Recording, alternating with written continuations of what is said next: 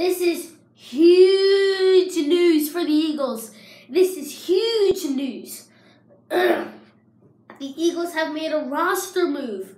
Defensive end Branden has been activated from the physically unable to perform list. He is back from an ankle injury. This is huge. This is huge. In the Super Bowl, he was out from an ankle injury, is what they said. But now he is back and ready to play here in 2018. Let's go! Let's go!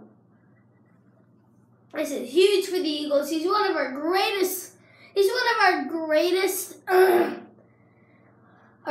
defensive ends right now. Right now, he was super good last year, and hopefully this year is going to be just as good. So this is huge news for the Eagles getting back Branden on their rosters. So I hope you guys enjoyed the video. Like it if you like and subscribe if you haven't, just to get more subscribers here in the